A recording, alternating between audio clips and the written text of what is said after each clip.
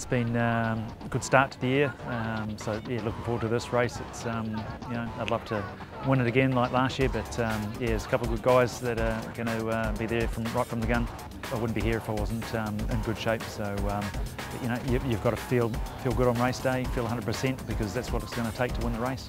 I think it's just a holiday destination. You know, you can come and race, and then you can come and have a holiday afterwards. So it's an easy, you know, all the people from down south, you know, New Zealand, Melbourne, Victoria and all that, it's easy to come up here, 27, 28 degrees in June. You can't beat that, you know. We're all freezing our asses off in 15 degrees, so it's pretty pleasant up here, that's for sure.